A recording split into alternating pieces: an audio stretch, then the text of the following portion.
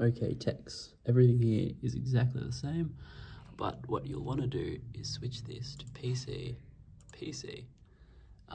fill source, camera 1, because I currently have camera 1 set up onto the blue wall. If for some reason you put camera 2 against the blue wall, change the chroma fill source to camera 2. But do that. To select the color, just click on the image. It's currently all blue. It shows you which area is highlighted. Preview. Change the keyframe a little bit.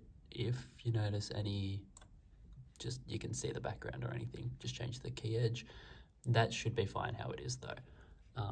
So if that's on PC, click key 1 and on air, and it'll show up the computer screen on the main view. But you'll pull up any one of the backgrounds that we have here,